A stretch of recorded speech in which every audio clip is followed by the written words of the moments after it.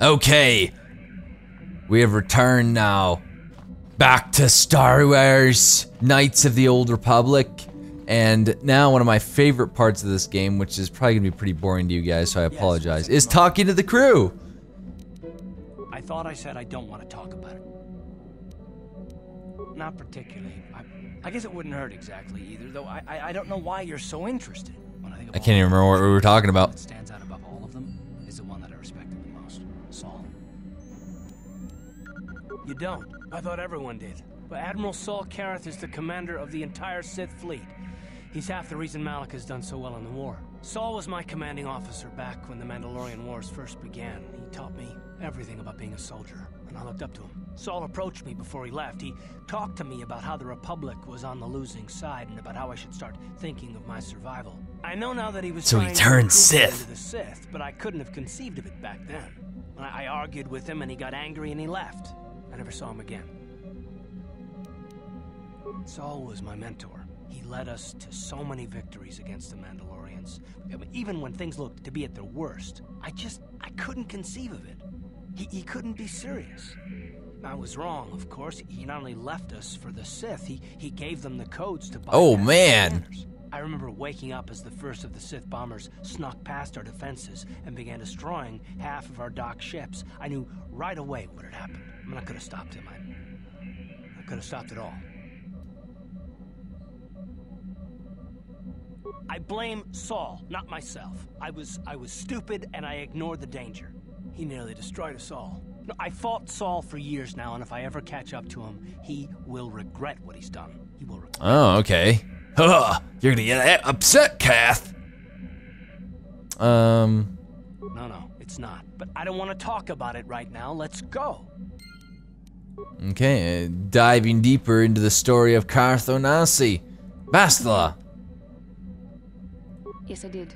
I wanted to speak to you about our mission and what lies ahead for us. It seems fate, or the Force, is driving us into a confrontation with the Dark Lord. The Dark Lord. Malak. The confrontation Malak. will be difficult for you.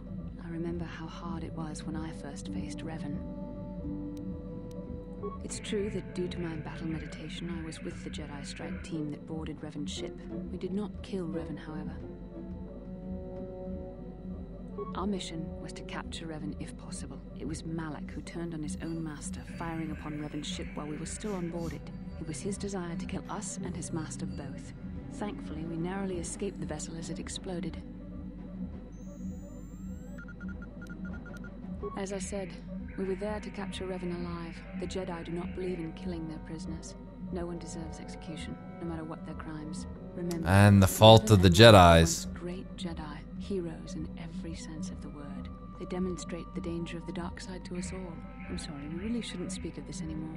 The memory of my confrontation with Revan is painful. Let's return to the mission, please. Return to the mission. That was actually... Yes, I suppose I can understand your curiosity, given the bond that connects us. Very well. I'll tell you a bit about my... I was just saying the first thing that we had talked about, that had actually happened in the recording session that I lost, so I was found to be strong I had with the heard Force that. at a young age, as most Padawans are. As a girl, I was given to the Order to be trained. When I joined the Order, I left my family on Talravan, as all Padawans do. Give me My a shepherd. family's still there, Give me a shepherd. last that I heard. I've had little contact with them, as it is discouraged. Discouraged? Why? Relationships with family members are fraught with powerful emotions. Such extremes are to be avoided. Anger and hate are the worst, but even love can lead to folly. Emotional entanglements can be dangerous. They can impair rational thought. They can lead to outbursts of uncontrolled emotion. A Jedi must be above such things. Yeah, Anakin, you dumb. Like all who join the Order, I've learned to embrace the life I've chosen.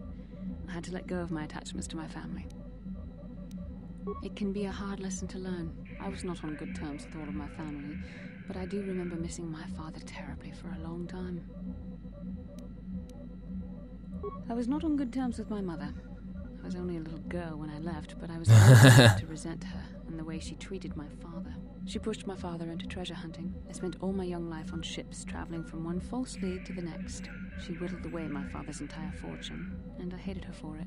I think she was relieved to give me to the Jedi, but my father was heartbroken.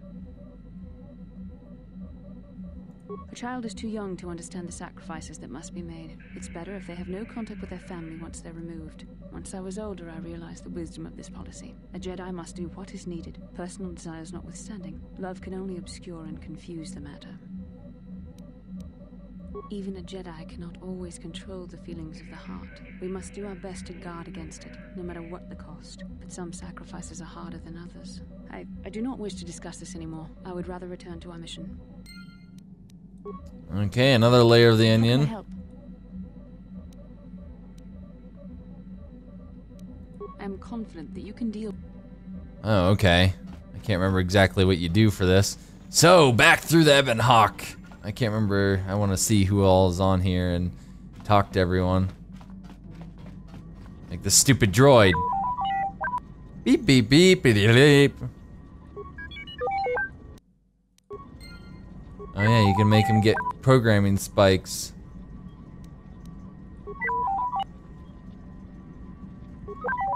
Beep boop, beep bleep bleep bleep bleep bloop. Zalbar! I bet you have a lot to say.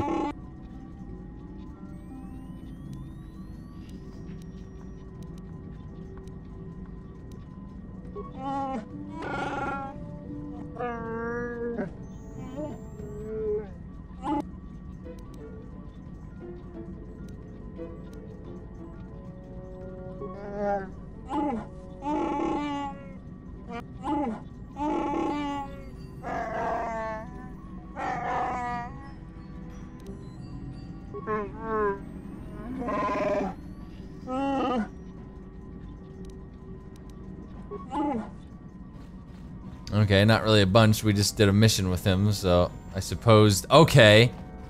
Okay. Zalbar. Zalbar.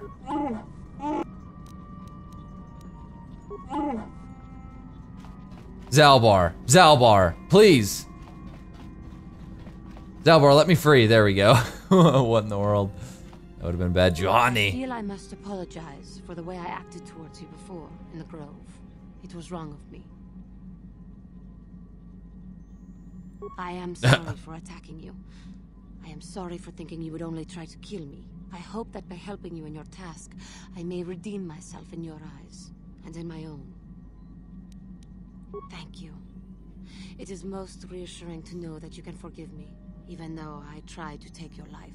Oh, I it's can only nothing. hope People that try and take my life all the after time. Together, I will succeed. Okay, well, you have to have How may more I than be of that. assistance? What is it you would like to speak to me about? How I came to be a Jedi? I am sure you would not find it very interesting.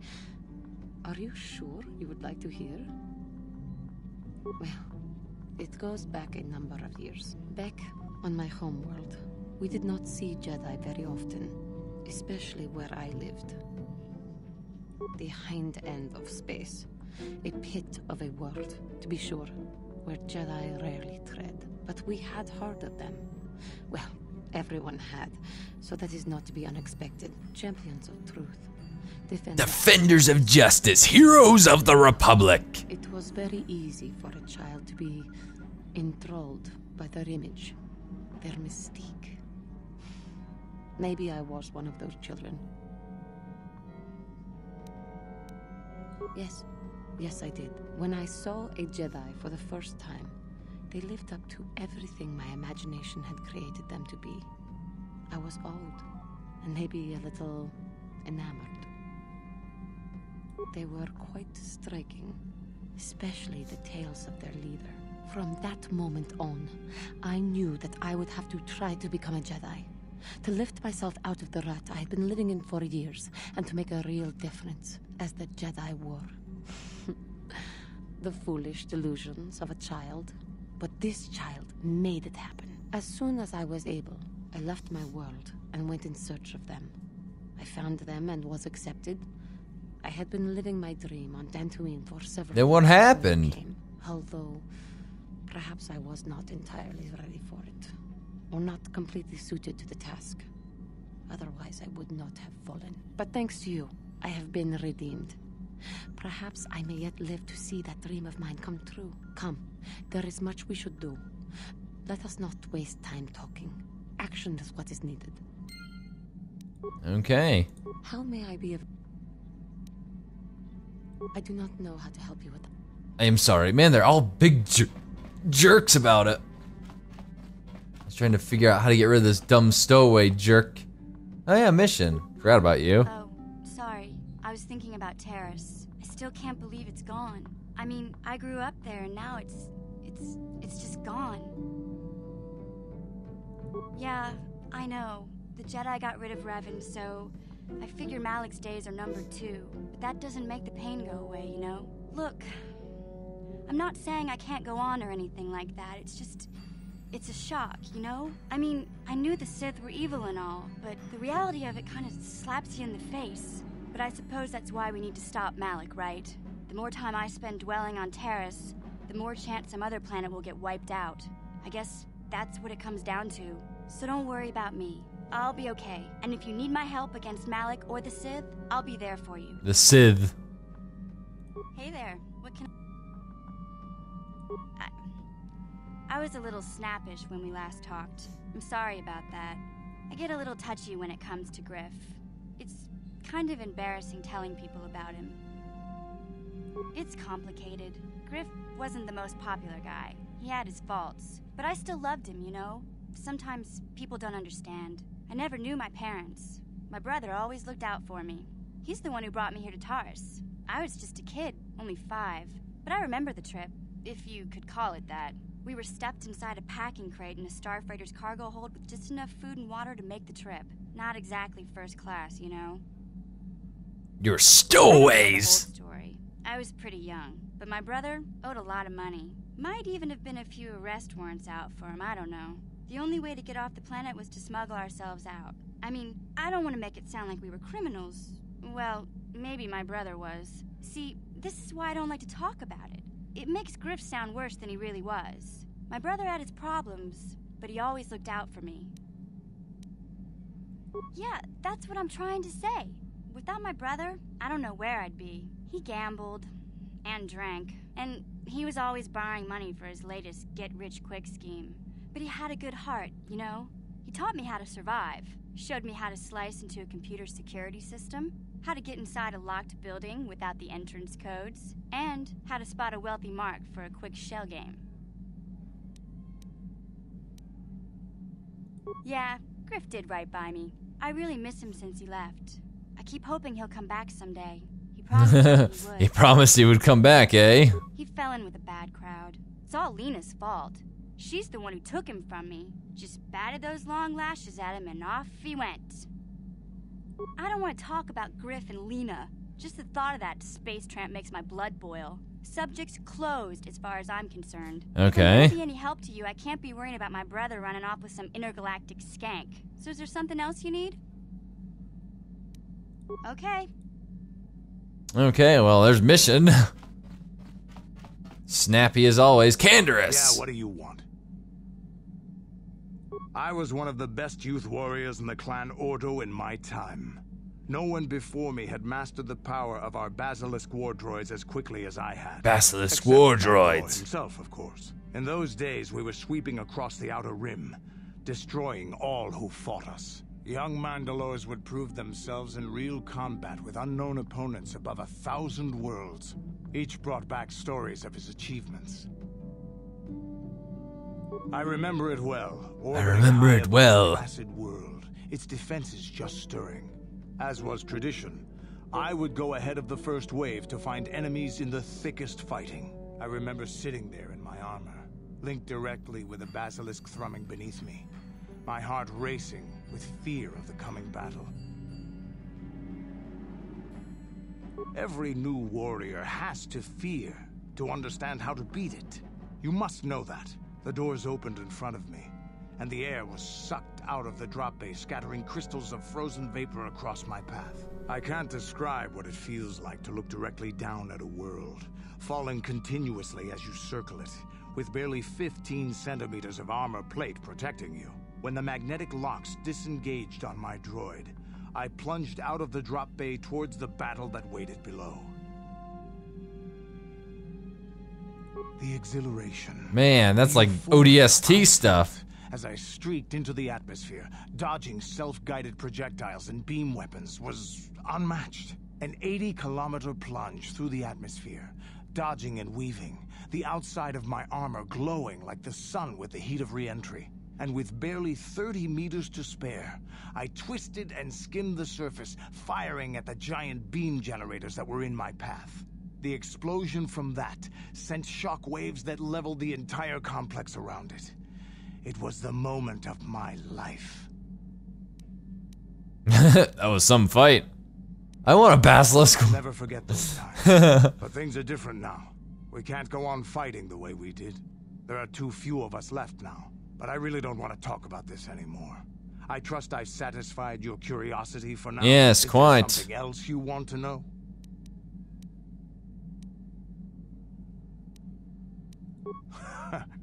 Stimulants make a warrior. Here's a speed-boosting stimulant. There anything else? Your choice.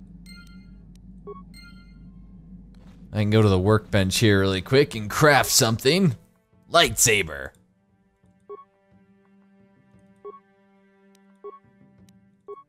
I can make a yellow crystal.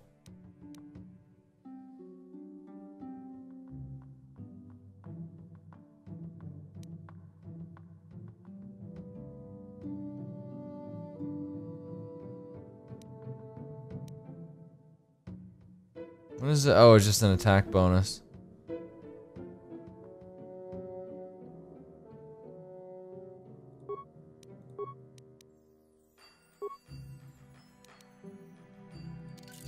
Assemble. Cats assemble.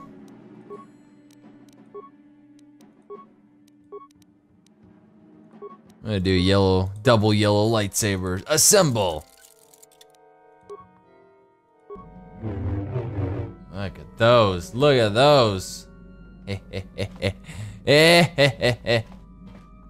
Actually, can I, one second, can I adjust people's inventories? They already use Albar. I want to give you Baka's ceremonial blade. Thing's pretty good. Let's see here.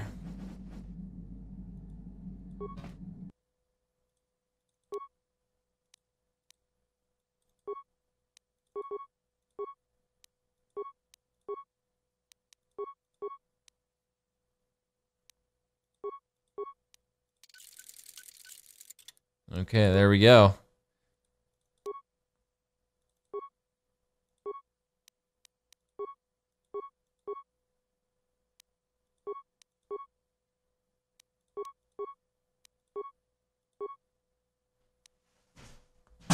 What in the world? Oh, cats, what are you doing out there? No, I'm not gonna bother with that. Okay, sweet. Now I can go check and see who else is in here. Is it just that stowaway still? Oh, that's the engine room. The engine room! The engine room! Sasha.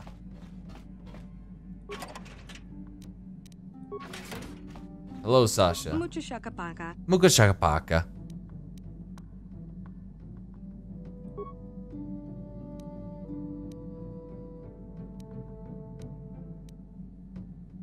Mucho shak. Muka shakapaka. Muka shakapaka.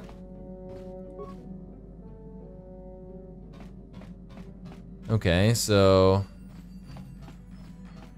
who is in here? No one in here. I think that's everyone actually, right? Oh wait, no. Where's Jolie? Where's that old kook? Jolie Bindo! Aha! I knew you'd be in here for some reason. Stop bothering me. Man, they're all so mean when it comes to that stinking girl. What in the world? Okay, well, I guess it's to the next place. By the way, I don't think I know how to, well, sadly.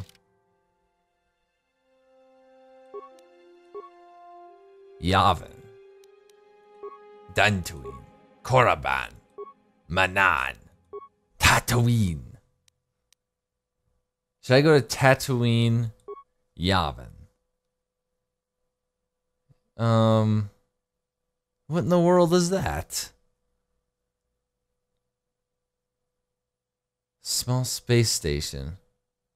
I can't remember exactly what that is. Okay, so we've been to Dantooine. Now we have Manon, Korriban, and Tatooine to go to. I should probably just go to yeah, I'm going to go to Tatooine. Here we go. So I should probably get ready to stop recording here. 1 second.